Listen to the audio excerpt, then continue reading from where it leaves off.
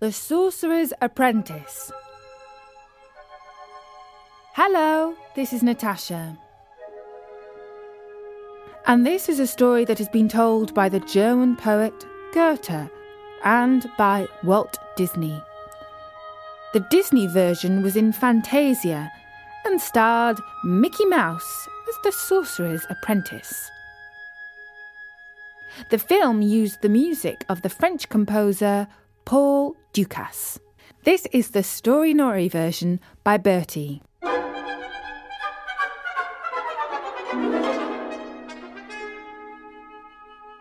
Long ago, there lived a man who knew many secrets. He lived in Egypt's sacred city of Memphis, and he was a priest of the goddess Isis. He had spent 23 years down in the tombs and catacombs beneath the city. During his underground life, he had learned many spells and magic rituals. When he emerged from his long period of study, people soon understood that he was a master of the mysterious arts. His greatest trick was to ride on the back of crocodiles, using them as his personal ferry across the great River Nile. He was never short of work. People came to him when they had problems with money, love, health, family, or farming. He performed services for both the rich and the poor, and he asked clients to pay him for what they could. He himself became both wealthy and famous. His name was Pancrates, but most people knew him merely as the Sorcerer. Now, this famous sorcerer had a magic helper. It was an ordinary broom, which he dressed in clothes, including a hat and a linen smock. It spent most of the time propped up in the corner of his kitchen. But when Pancrates muttered a secret charm, it suddenly became alive.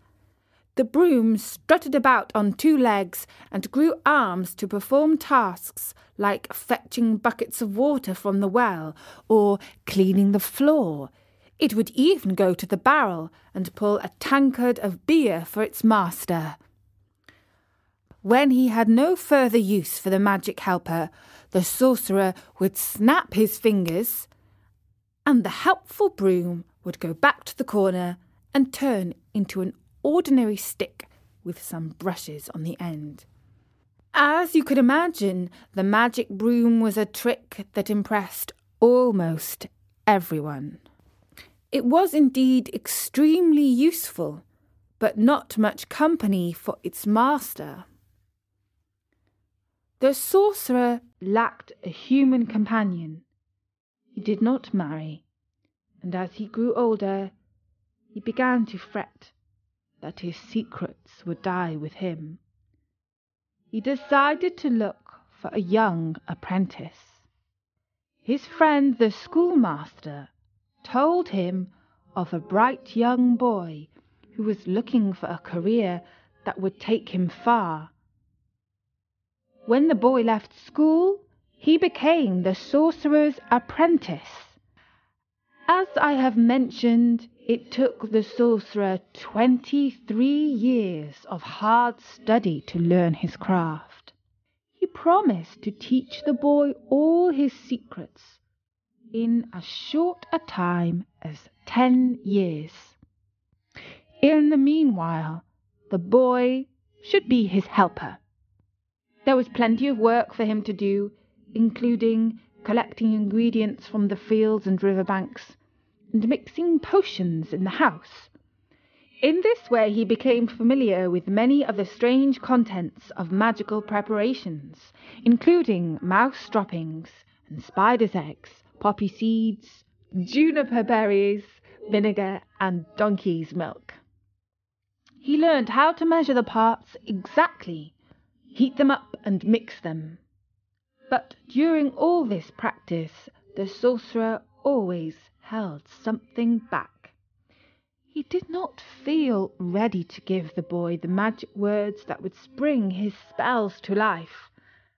The actual spells, he promised, would be revealed in the 10th and final year of his apprenticeship. The boy was fascinated by his work and study, but he longed to learn to try out some magic for himself. Eventually, he came up with a plan. One night, instead of going to bed, he hid in a cupboard in the kitchen.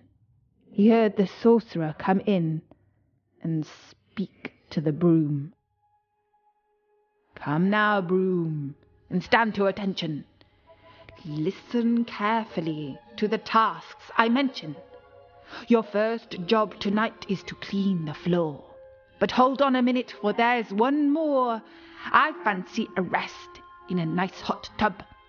Heat a bath while the floor you scrub. That's it for now, you've heard my spell.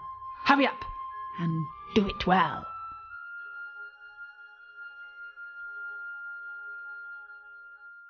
When the boy in his hiding place heard these words, he thought, "Is that it? Is that all that he has been keeping from me?" He heard the broom working, sweeping up, fetching water and scrubbing the floor. All the while the boy sat silently. Eventually, when the bath was ready, the sorcerer went to soak his old limbs. The apprentice slipped out of the cupboard and off to bed. He could not sleep, for he was thinking to himself, "A young boy can say a few verses just as well as an old fraud, no matter how rich and famous he might be." A few days later, the sorcerer had business to attend to, away from the house. Before he left, he gave the apprentice instructions to make sure that everything was spick and span. The boy thought to himself, "I certainly will do my duties, but I shall use some simple magic to help me." When the old man was safely gone, the apprentice went into the kitchen to give orders to the broom. He spoke the exact same words that he had heard the sorcerer say. The broom immediately stood to attention and set to work.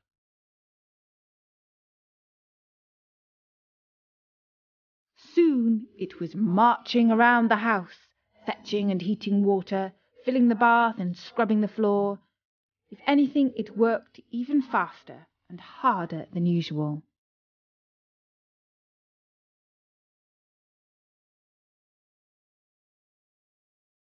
The boy was delighted. "So, this is how it feels to be a sorcerer," he chuckled to himself. "Nothing in life is hard when you know the secret. Of course, when I am rich and famous, I too will make a mystery of my art. I will be sure to tell everyone how long I have studied to get where I am. If everyone knew how easy it was to do magic, they would all be at it." He went to the bathroom to enjoy the tub that had been prepared for him by the broom.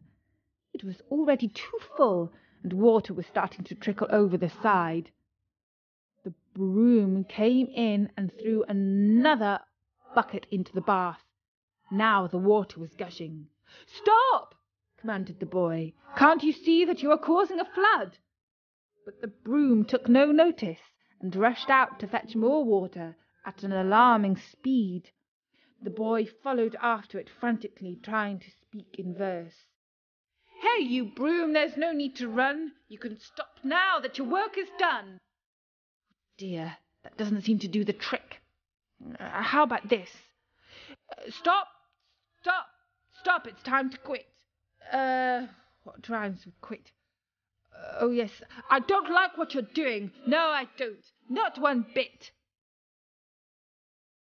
No, it doesn't work. Oh, just stop, please. I'm on my knees. See me beg. On one leg. Ah!" This rhyming thing is ridiculous. Can't you obey orders? Broom!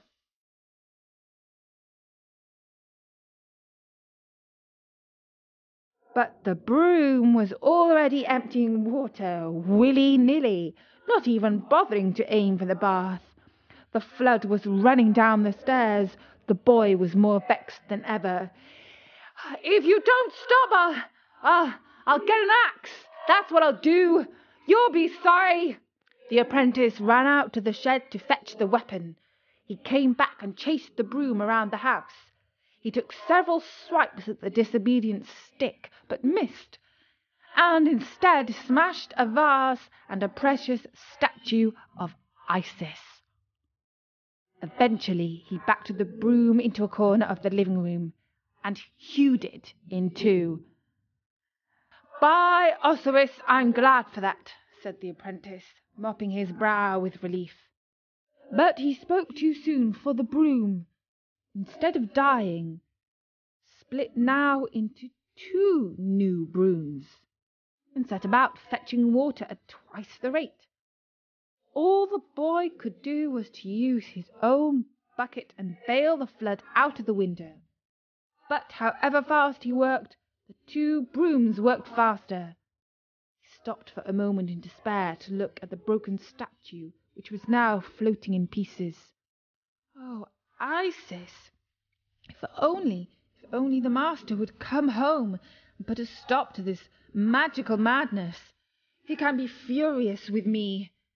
He can sack me, but just let this end before the whole house looks like the River Nile in a full flood.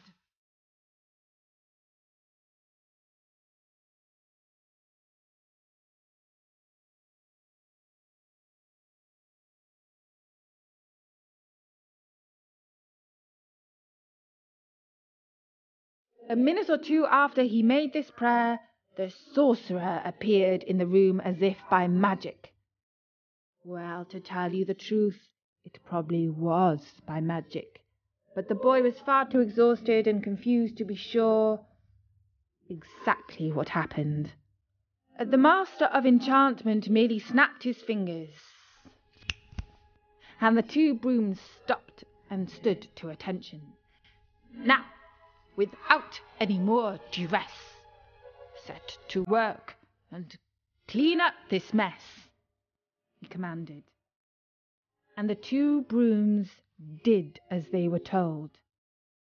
It looked so simple and easy, but the apprentice now knew that the work of a master of his craft is far from easy.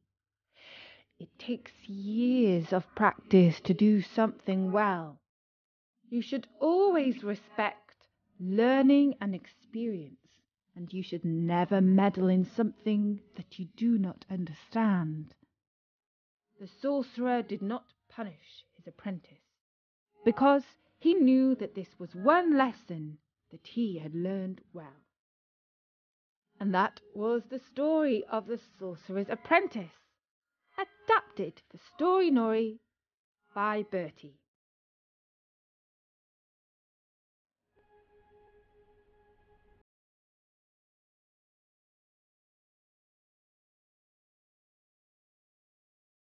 Bertie would like to say that this story is even older than the version by the German poet Goethe. The Greek writer Lucian provided some of the details about the sorcerer being a priest of Isis and learning his art in the catacombs under the city of Memphis. If you haven't seen the sequence from Disney's film Fantasia, you can probably find it on YouTube.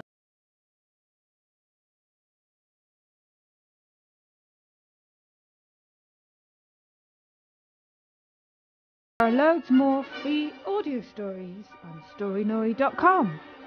So for now, from me, Natasha, bye bye!